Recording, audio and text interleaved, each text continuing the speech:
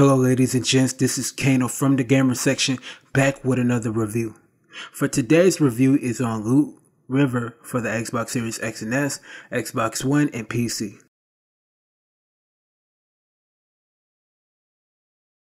Inspired by the Dark Souls series along with a mix of Tetris, Lootriver is a dungeon crawler while fighting different enemies to get from point A to point B.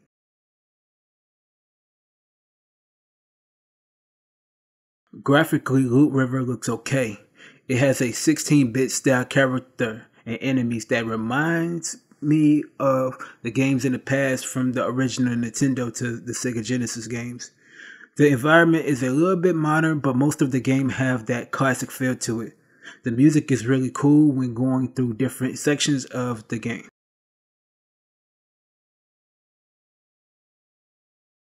Playing Lootriver is like playing the Dark Souls style of Legend of Zelda: Link to the Past in a way with a mix of Tetris.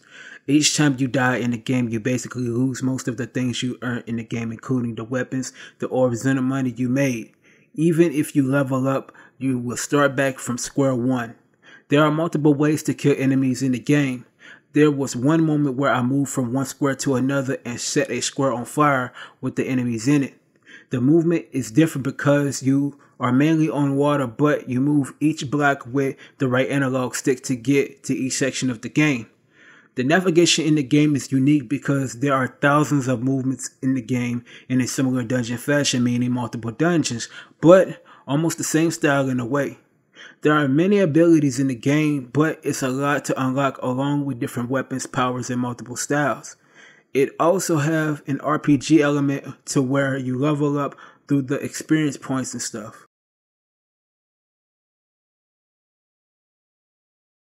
There were a few bugs in the game that had the game stuttering when getting to each block that I was coming across. The gameplay felt a bit stagnant in the game to the point where I went to kill some of the enemies. The buttons was a little bit slow to respond. Another part of the gameplay is the movement of the character. If I tilted the left analog stick a little bit, the character moves more than I should. The storytelling felt like it really wasn't any storytelling in the game. Even though I jumped right into the game, it didn't give me who the character was. For that, I give Lootriver a 4 out of 5. For more on the latest in gaming, check us out at the gamer section on YouTube. Be sure to like, comment, and turn on your post notification bells for when we drop our next videos.